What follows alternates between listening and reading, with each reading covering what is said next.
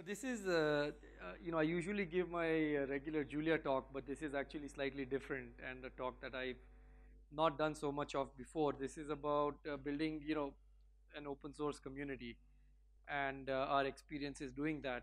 So I'm hoping as part of this talk, you'll hear something that's different. I do have a little Eclipse related thing as well, so it won't be a completely unrelated talk. But I'm going to introduce, a little bit about what Julia is and, why we started building it and how we got to where we have and where we are planning to go from here. I would suggest strongly that you interrupt me with questions as I'm speaking so that we can make this a little interactive rather than me just giving this monologue. All right, so how many people here have heard of Julia before Naresh introduced it? Okay, fantastic. This is, at least the proportion of hands going up is increasing with every conference now. That's a good thing, right? Um, so, we started this project back in 2009, and it was Jeff Bezanson, Stefan Karpinski, and myself who were the three original authors of all the Julia code, and then Professor Alan Edelman at MIT, whose research group anchored the project. It always started from day one as a real open source project under the MIT license. Although, of course, just like many other open source projects, no one ever knew about its existence until it kind of got a couple of it kind of went around on some blogs and stuff. So actually, I think I should show you that blog post just for fun. And here we outline why we started, why we created Julia. It was there was one very easy answer. It's because we are greedy. And what does greed translate into for a programming language? So what we were thinking was, we want the power of Matlab, we want all the flexibility of Lisp. Let me pick up some choice phrases here. So the dynamism of Ruby. Is this readable? Maybe I should make it a little bigger. Huh? Yeah. Okay. So we had the dynamism of Ruby, macros like Lisp, stats like R, general programming like Python, string processing like Perl, linear algebra like Matlab. So at first glance, when someone tells you something like, oh, we are creating this new language, and by the way, it's gonna have all these new features, which are the best of all these things, it sounds like you're just taking a whole bunch of things and putting it, in a mixer and just making a good milkshake out of it or something. Um, and that would have been the case for us as well, but luckily by the time this blog post came out, we had been working on Julia for 3 years, and there was actually, you could download the repo, compile Julia, and decide for yourself if Julia was on the path to meeting some of these goals or not. And even in 2012, when it started getting some real traction, um, the language had taken shape, and it was beginning to meet some of these promises. What happened with this blog post was it was a little funny and tongue-in-cheek, and it's not very long actually. I'd urge you to read it if you're curious about Julia. I think we got everything right except, it's time for a 1.0 release. That's what we thought we were close to in 2012. Here we are in 2016, not yet having released 1.0. In fact, we are releasing 0.5 in the next couple of weeks. We do expect that 1.0 will be next year at the next JuliaCon. And then this blog post got carried all over the place. It was on Reddit, Hacker News, Lambda, The Ultimate, all these blogs and aggregators that are widely read. So it went from being a project with 3 contributors to a project with almost 30 contributors overnight. And in the first month, I think we had quite a mass of people who were contributing. And some of those early contributors that we attracted actually continue to be some of our core contributors even today. And just to give you a little bit of background on the kind of the community we've attracted, I think that Julia's been one of a kind when it comes to this, to a numerical scientific community. We've had people come in from various different domains. We've had people come in from computer science who are compiler people. We've had people who've come in from the numerical side who are like professors in universities, teaching, writing all kinds of mathematical software. A good example is, is Professor Stephen Johnson from MIT, who's the author of the FFTW library that, if you're a scientific computing person, you might have heard of. Or Professor Tim Holey, who's the author of a lot of our array processing, and who's actually not a traditional computer scientist. He's a neuroscientist. A lot of our contributions have come from the brain and cognitive sciences people at MIT, or embedded computing people at Berkeley, mechanical engineers.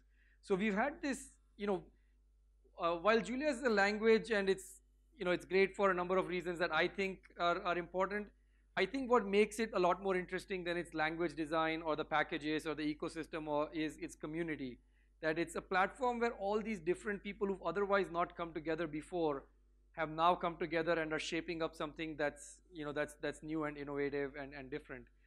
The very first time, if before I started work on Julia, if you told me that I can have a language that's got two major features, is highly productive so that I can write, I can use it almost like a scripting language, and is also very high performance like, C or Fortran or Java. So can I have something that's the speed of C, Fortran, Java with the productivity of, Python or Matlab? And we were all programmed, when we went to school, college, or wherever we learned programming, or, the prevailing wisdom was that this is impossible. You got to pick either a scripting language and enjoy writing programs, or you got to pick, a systems language and enjoy running programs, but you can't do both in the same package. And Julia, I think, was one of the first that broke away from that mold, and here's, I'm going to talk a little bit about how it did that and why. So here's our standard benchmarks. I won't, the purpose is not to try and convince you that Julia is the fastest language. You can convince yourself by downloading it and trying it out. But, this is a log scale graph with the ratio of the programming language on the x-axis with C. So if a particular implementation in a particular language was as fast as C, that dot would be right here on 10 to the power 0. So right, this is the line where the ratio is 1. And the benchmarks are really, really simple. Mandelbrot set, parsing a string into an integer, computing the sum of pi, quicksort, some random matrix stuff. And the point is not to write the fastest program using that particular language. So the idea is not to write a vectorized implementation in MATLAB or a NumPy implementation in Python, but to actually, stress test the compiler or the interpreter, to stress test the language. And that's how these codes have been written. A lot has been talked about these things online, but if you look at it, Julia is the one with all of these things bunched up as close to, this x-axis line that corresponds to to a ratio being as fast as C.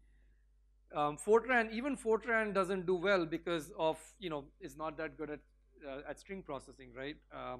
And then Go was designed for a different purpose, does well, but there's, on matrix arithmetic, it's not doing well. Java is doing pretty good. In this particular one, it's the complex numbers benchmark that is not doing well on the Mandelbrot set. And even the PySum, this is the arithmetic one.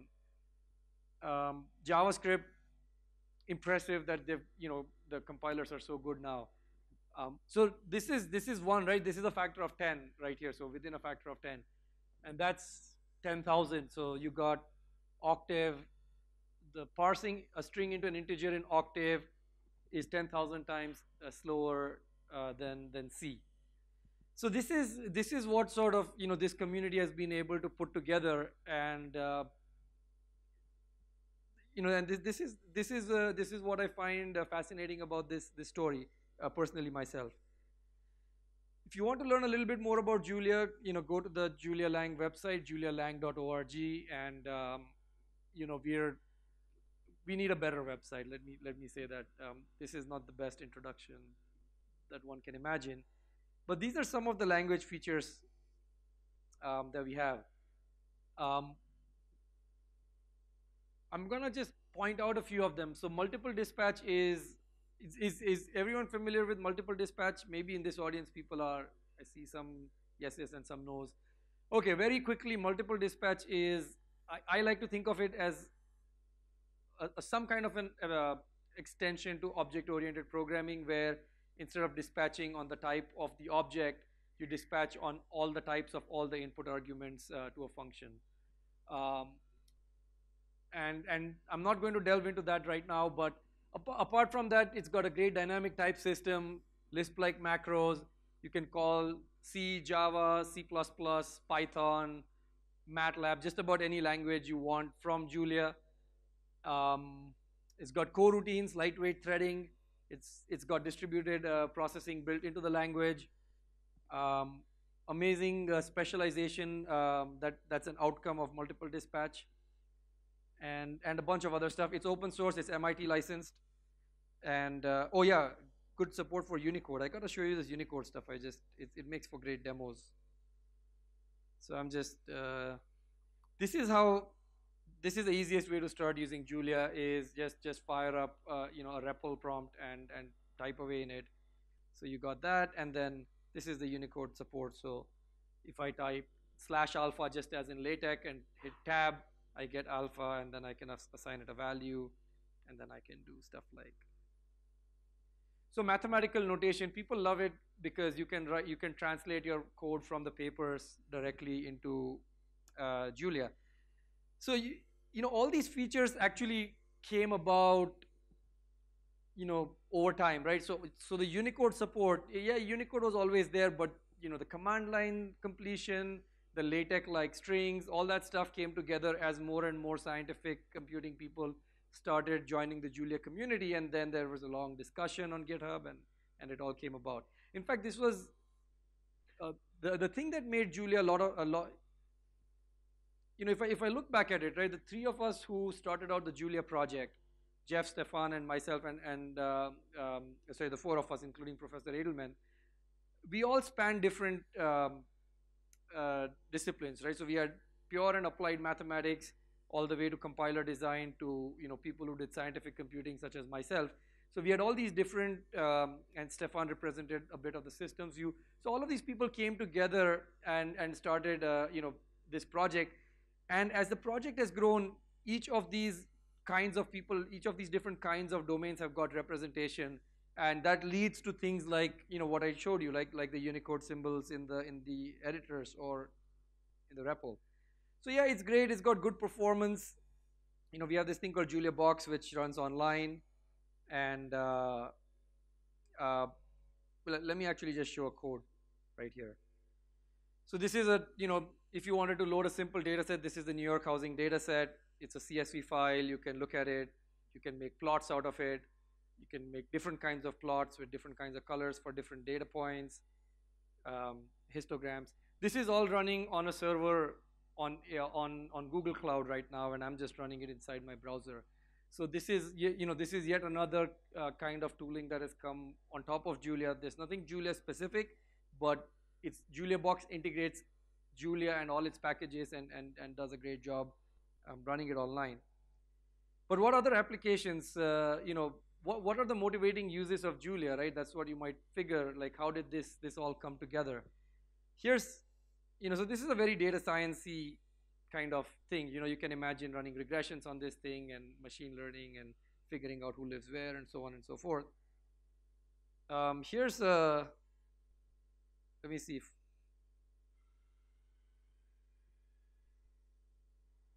all right, so this is the Berkeley autonomous race car. This is running Julia on this little car. So the car's like about this big actually. It's an open source, open project of some kind. I don't know what you call open hardware projects. Do you call them open source still, or you call them open hardware? I'd say this is an open hardware project. So it's running a little ARM board on that car itself, which is running Julia and doing real-time optimization to do path planning. So it needs to know exactly when to slam the brakes so that it can slide into that parallel parking spot right there. So I'm gonna just run it once more and shut it off. So this is a completely different use case from the data science use case that I showed, right? So this was optimization in real time. Here's another use case that motivates a lot of things in Julia. This is a project called Celeste. It's actually a project from UC Berkeley and the Lawrence Berkeley National Labs, and What it's doing is it's using the Sloan Digital Sky Survey, which is hundreds of terabytes of astronomical scans, and it is using machine learning to label object in the every object that's visible in these telescopic scans. It's expected that it will take one of the biggest machines on the planet, one of the biggest supercomputers, several days to process this whole thing, and that's what's going to happen sometime next year. This project is waiting for Intel's next generation Knights landing processor to be installed in the supercomputer at Lawrence Berkeley National Labs, and then to get enough time scheduled so that it can run on the whole thing. But in the meantime, we are trying to make Julia work, in multi-threading and scale it up, and all kinds of performance issues that wouldn't have come up unless someone was pushing it at this scale. So I think you might see a pattern, right? Like the housing data set showed, the standard kind of statistical modeling that you might want to do as you slice and dice data. I had an embedded use case where you had Julia running on that self-driving car, or you have this thing like Celeste, which is sort of mapping the sky, and there are tons and tons of different applications like this. We have applications in genetics, people doing amazing stuff in mathematical modeling for drug interactions. You name it, that kind of research is probably already happening in Julia, and each of these domains has come out, has happened over time, right?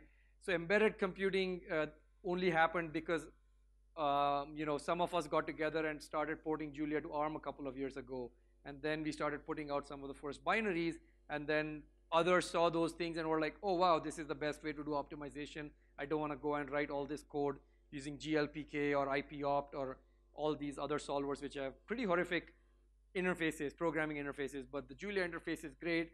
All right, it exists, let's take it, put it on, and then the feedback loop starts, as you would know in any other software, right? That once users start using it, you learn what needs to be done and you start putting it together. How much more time do I have? Okay. So these were the different kinds of use cases that got different communities together who would not otherwise have been in the same community. I think you see this a lot in Python, where the scientific community, the scientific community and the numerical community in Python interact through projects like NumPy or Pandas, but not with the core Python language. And that's something that I think in Julia we've been able to do better than most other languages, is we've been able to get all the computer science people and the domain people on the same platform. And that's the message I kind of keep repeating.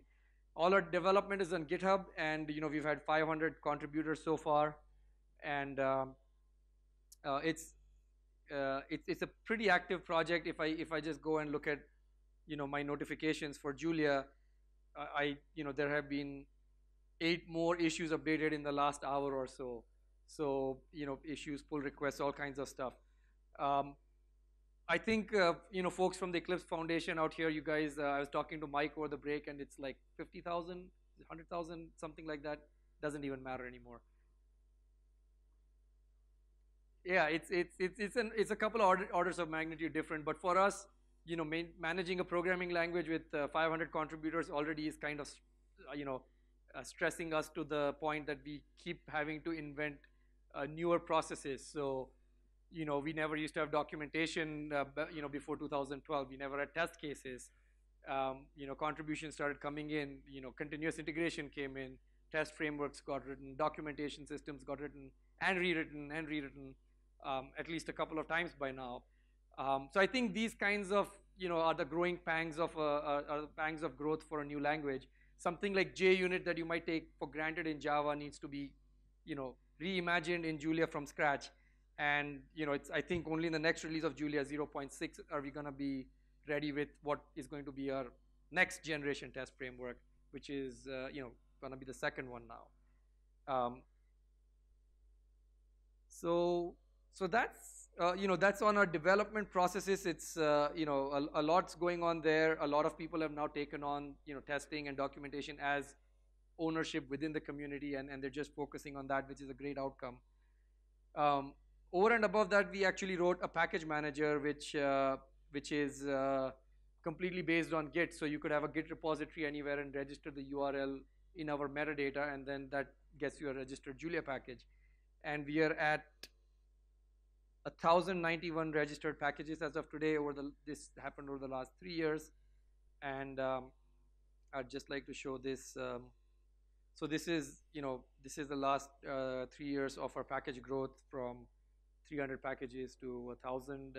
You can see that as new releases come, support for old things kind of drops off, and new things, new packages only support the latest version of Julia, as you'd expect.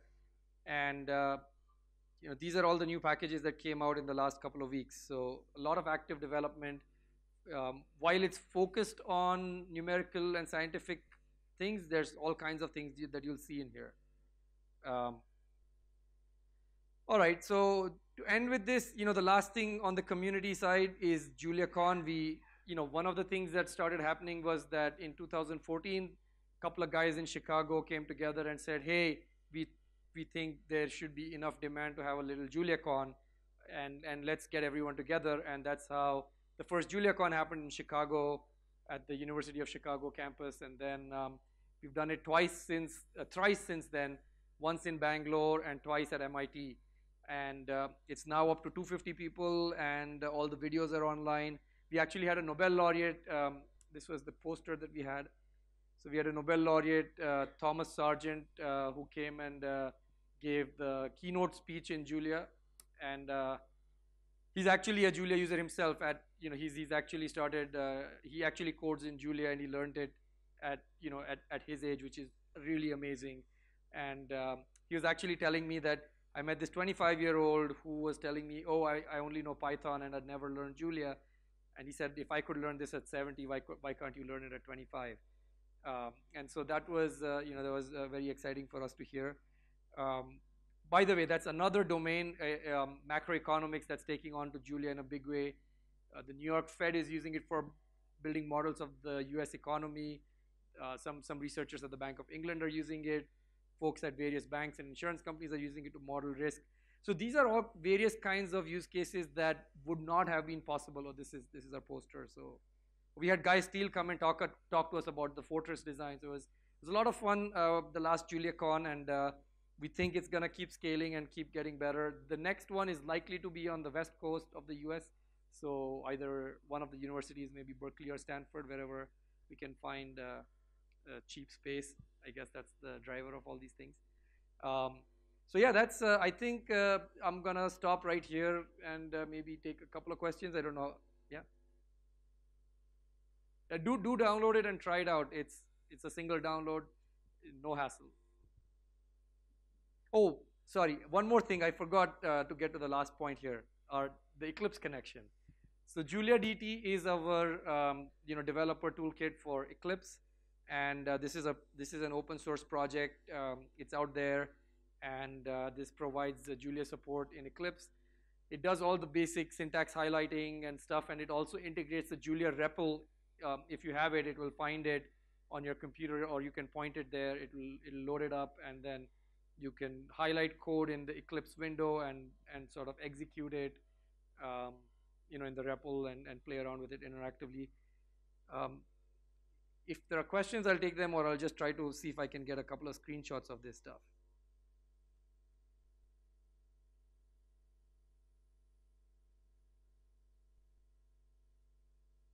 Yeah.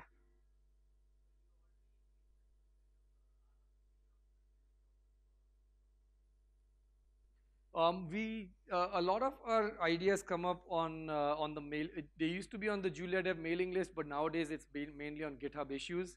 So what we do is when someone comes up with an idea, we call this thing as Julep, which is kind of like PEP in some sense, like the Python stuff. And the idea is to write these up formally and put them in a single place.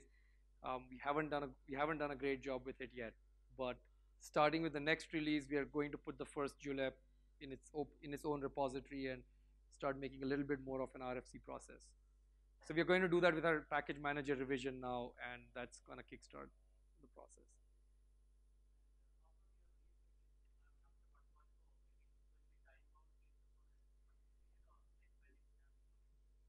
We've kind of stuck with the loose time bound being about 9 to 12 months so far. We'd like to get to 6 months like the LLVM project. A lot of people in the community have been asking for time bound, but it's very difficult, has been very difficult so far because of our dependencies on LLVM and a number of other projects. Um, the interactions are quite complex, and sometimes issues just take far too long to resolve. Um, I do hope we'll get to like a 6 month release cycle after 1.0. Yeah.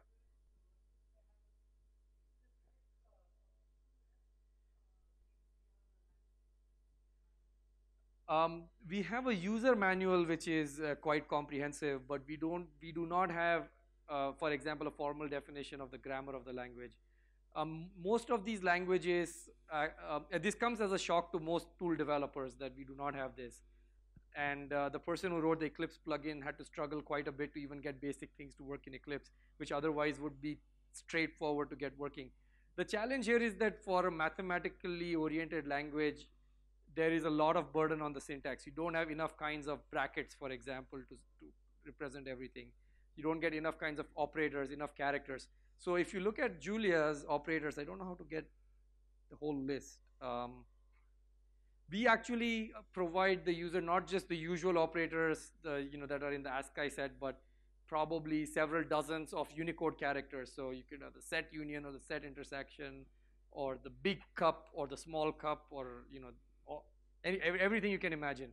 So this places a lot of stress on the tooling and the grammar, for example, of the language. It's not been able. We've not put in effort to um, put it out there. Even our parsers actually is a little scheme program, which is which very tightly interprets the Julia grammar, and white space ends up meaning too many different things than I would personally like. But that's just. By the way, this problem is not just in Julia. It's common across all languages of this kind, and that's just how it is. I think we need to try and just come up with better tooling on our side.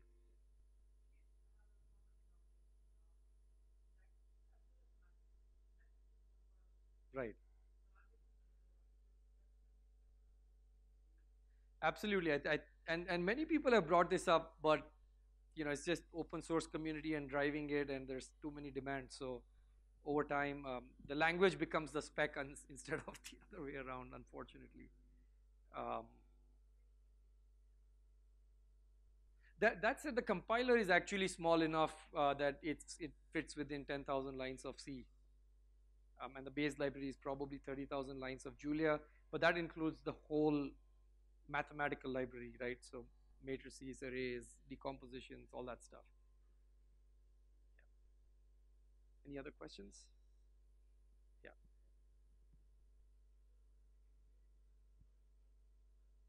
Sorry, Eclipse?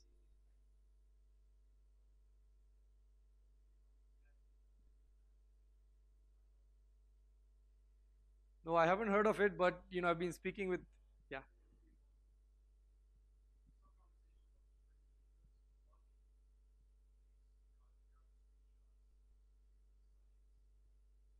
Oh, the Eclipse Science. Sorry, I thought Eclipse Science, so I wasn't. Yeah. Okay.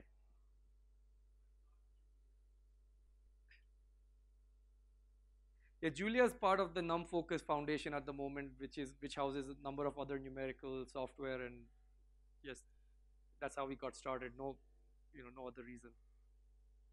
I met Mike. Naresh introduced me to Mike only, I think, last year, and we were already in the NumFocus Foundation by then. But we would like to collaborate very closely with the science working group.